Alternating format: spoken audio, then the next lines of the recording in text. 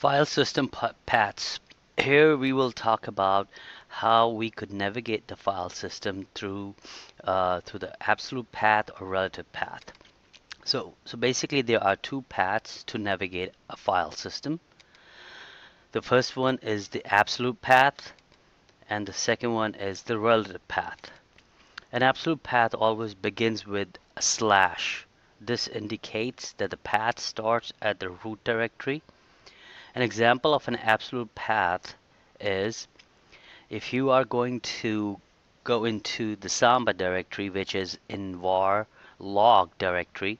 It has two directories above it, so you could start with cd slash var slash log and slash Samba. Will take you directly to a Samba folder. By the way, this is just an example that I picked up for to make you understand about the absolute path. Then we have the relative path, which does not begin with slash. It identifies a location relative to your current position. An example of relative path is you cd into slash var. Once you are already in var, you could just do cd logs. Now you notice we are not using slash log because we are already in var directory, and we could just simply go into cd log, and then from there we could cd into Samba. Again, here we are not using slash log or slash Samba because they do not begin with slash. They are within the slash var directory. So let's look at the example. Okay, so first thing you have to do is become root user, su dash.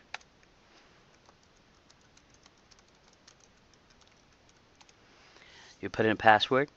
Now if you wanted to go directly to the Samba folder, you could just go cd slash var slash log slash Samba. Where are you? You are in var log Samba. Now if you notice, if you go through the relative path, which means let's go to slash, we are in root directory slash directory, and if you want to go to the var directory, you could simply do var, or you could also do var. Once you're in this directory, and if you try to do at this point, if you try to do cd slash log, it's not going to find it because what you're trying to tell the operating system that there is a log directory within the slash directory, which is not the case. So how are we going to get into the log? Is by simply cd log. And if you do pwd, you will see you are in var log. Now if you wanted to go into one more directory, which is Samba, what command would you run? cd slash Samba or cd Samba? Well, you will run cd Samba and it will take you to the Samba directory. When you do pwd, it will tell you you are in var slash log slash Samba directory. So this is the main difference between the absolute path and the relative path. And the reason you use these two different paths is because if you already know the directory where you want to go in, you don't have to go into one directory, then the second, third, or fourth. You could directly go into the path of the directory, in our case, which is again var slash log slash Samba. And there you are. And for example, if you want to go to another directory, let's say we're going to cd etc sysconfig and network scripts, you could just do that and it will take you there. By the way, if you hit tab, it will auto-complete your directory if it exists in there.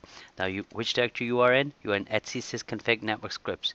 If you want to get out of from one directory, you do cd dot dot. Where are you? You are in etc sysconfig. You want to go one step back, you do cd dot dot, and you are in etc. If you want to go one more directory out, you do cd dot dot, and you are into slash directory. Again, the root directory, the main parent directory.